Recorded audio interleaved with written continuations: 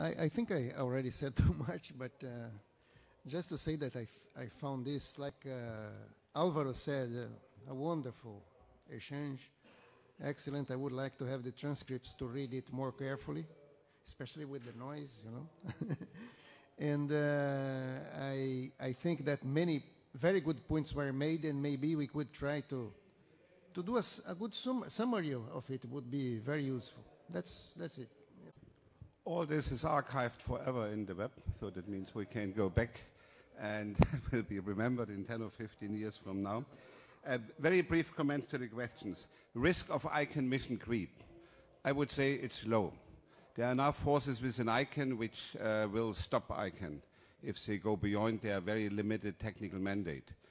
You cannot avoid to discuss the MOPO issue or security issue if you deal with critical resources which has some implications. But this is very specifically linked to the specific issue under consideration, like who is root server or new TDLDs. And I do not see that ICANN becomes a internet security organization or organization for moral and public order in the internet. So this is, the risk is very low. Another working group on internet governance.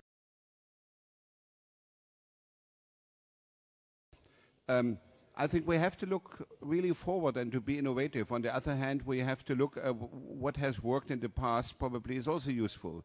Do not give away good practices. Be creative and try to do both.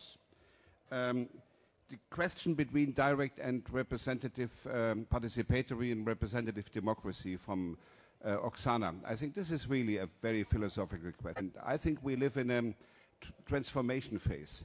The representative democracy has a lot of benefits. So, but we see it has reached also in some areas its limits. And I think for the next 50 years at least, we will have probably a combination of elements of representation and direct participation.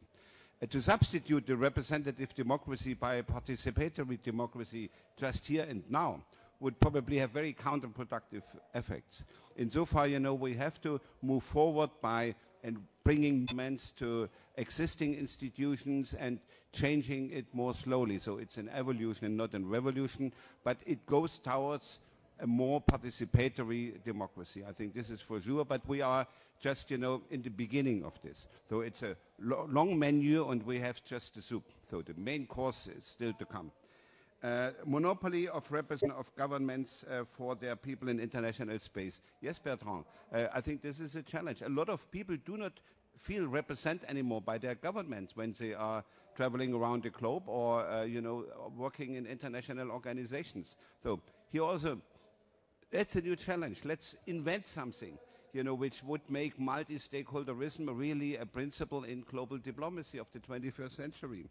And measuring success, this is a weakness. So we have no instrument, and this is sad, this is bad. All players, you know, should have a book where they really have criteria and can measure the success. ICANN was very clever by saying, okay, the success of the IGF and of ICANN is that we listen to the criticism in the IGF and we introduced new IDNs for CCTLD. So this is a success. We listened to the critique of the community and we changed the GPA into an AOC. So these are concrete results, can be successes. If all organizations, if the ITU would say, okay, we listen to the critical remarks here and we change our constitution, we open it more for civil society, this would be a success story for the ITU. Let's wait and see what they will do in Guadalajara. Thank you. Thank you. Tracy, quickly. In the interest of time, I'd just like to say I support Bertrand's suggestion about the merging of the IGF and WSIS 2015 and support Carlos's points about regional IGFs sustaining beyond the process. Last point will be that what is the decision? Think about it carefully. Just pose it to you. A decision doesn't have to be a UN type decision where you sit down and you discuss documents and make changes and scratch out things and so on. Decision could be a little different, and if we looked at that as a decision making of the IGF, then maybe we could take it a little differently. Thank you. Very good point. And finally, David. I'll say three things then. First, go back to regional IGFs. I think that those that I've experienced, that they explore what is happening within the region.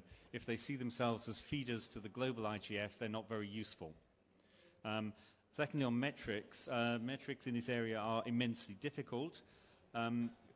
Firstly, because those we have in WSIS 1 are extremely vague. Connect every village with ICTs. What does that mean? Second, because those who report them tend to report inputs rather than impacts or outputs.